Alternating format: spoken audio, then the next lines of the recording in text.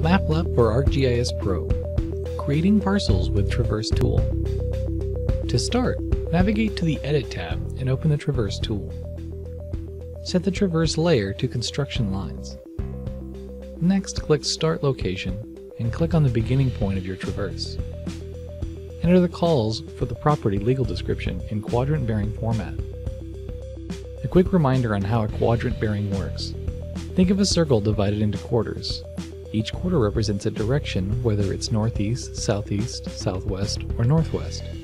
When typing into the Traverse tool, northeast is 1, southeast is 2, southwest is 3, and northwest is 4.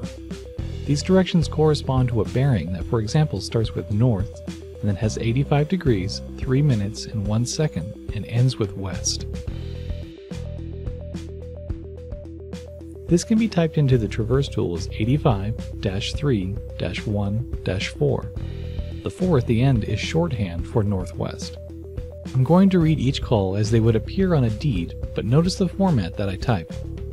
Be aware that when you enter quadrant bearing and distance, you will need to press enter following each direction and distance. It is recommended to use the numpad to enter the calls. North 85 degrees, 3 minutes, 1 second west. 194.72 feet. North 85 degrees, 2 minutes, 54 seconds, west, 59.68 feet.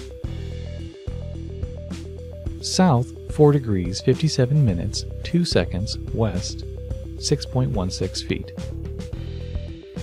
North 85 degrees, 3 minutes, 18 seconds, west, 11.14 feet.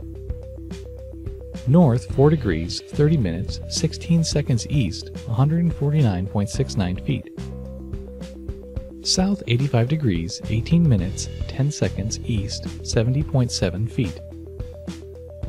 South 4 degrees, 26 minutes, 27 seconds west, 143.85 feet.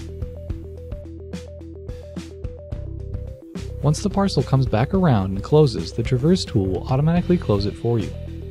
If it says high accuracy, that corresponds to about 1 part in 10,000 or better.